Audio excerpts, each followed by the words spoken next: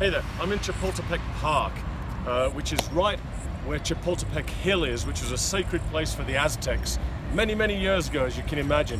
We're off to see Chapultepec Castle. It's a difficult word to say. Now, strangely enough, Chapultepec means at the Grasshopper's Hill.